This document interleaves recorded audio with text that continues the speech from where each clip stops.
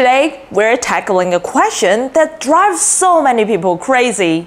Why is my wireless bridge actual speed way lower than the shiny number on the box? So you've seen those big claims, 900 megabit per second, 1200 megabit per second, or even higher. But when you test it, not exactly. So let's dive into the why, and I promise, it's not just you.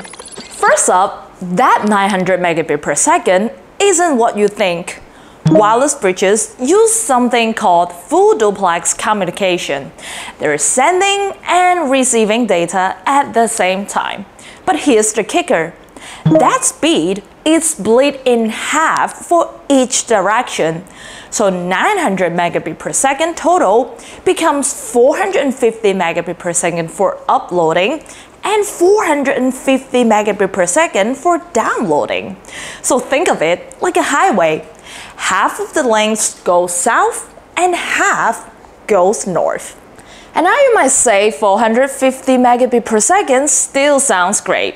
But wait, we're not done yet. Wireless bridges aren't just passing data back and forth, they're also consistently checking to stay connected. So this maintenance talk eats up bandwidth.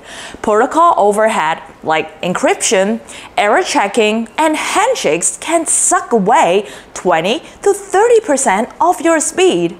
So suddenly, that 900 megabit per second drops to around, let's say, 300 megabit per second. Let's do the math.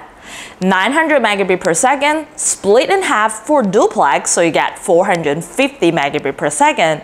Protocol overhead 30%. And environmental loss 10 to 20%, let's say 15%. So boom, you're left with 300 megabit per second, a third of the original claim. And now before you rage quit, remember, this is normal. Wireless tech isn't lying, it's just not telling the whole story. So to maximize your speed, you can minimize obstacles, keep your bridges in a clear line of sight, and avoid interference. Steer clear of microwaves, baby monitors, and other Wi-Fi networks. And also update your firmware. Manufacturers often optimize performance over time. So next time you see 900 megabit per second on the cover of your wireless bridges, you know the secret. Have it for duplex communication, transmitting and receiving. Then subtract the tag tax, your protocol overhead, and factor in reality, because weather like rainy or foggy days can affect the signal. It's not magic, it's physics and engineering.